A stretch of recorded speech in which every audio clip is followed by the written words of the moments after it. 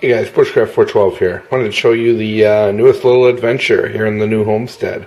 I decided to do some canning. Made some pickles, some pickled peppers, and some other stuff, and have been putting it together over the last couple of days since I've been a little too sick to kind of be out there doing my thing. So I wanted to try something new. Plus, with the garden coming this, excuse me, with the garden, I'm still not feeling too well, guys.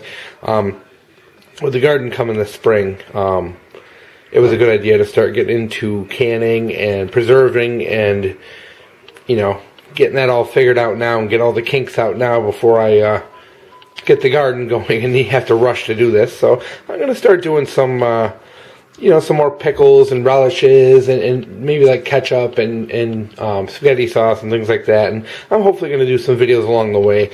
I didn't do a demonstration video for this first batch of stuff because, number one, I was kind of rusty. I haven't done any canning since, geez, it's been well over a decade, so I needed to play a little catch up and do some experimenting. I didn't want to be, you know, kind of bumbling my way through it on camera. So this one here I just did up real quick, and I think I'm going to probably start doing some instructional videos and stuff like that. And just want to show you real quick the equipment I'm using. Just have a real simple graniteware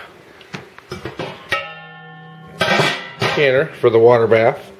You know, real simple, real easy, nothing spectacular. I'm probably going to invest in a pressure canner when the growing season's actually in. But for now, I'm just going to do some real simple, easy stuff with some, you know, grocery store vegetables. You know, nothing serious at this point until we get the fresh stuff, because it was kind of silly to can up the grocery store stuff. But I just wanted to do it just to get my practice in, get used to doing it, and figure out and remember how to do it safely, because there's a lot to learn, and you know, this will give me a couple of months at a time. But just wanted to show you real quick.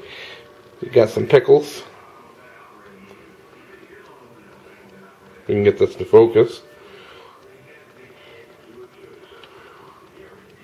But we got some nice pickles, you know, with some garlic and onion in there, and dill, and got some peppers over here, some jalapenos, and that one's got jalapenos and pickles together to make some hot pickles. The one's like wax peppers, banana peppers, jalapeno peppers, and a few other peppers mixed in. We got some, you know, some more just plain pickles back here. So some pretty neat stuff. Just wanted to share what I've been up to these last couple days while I've been recovering.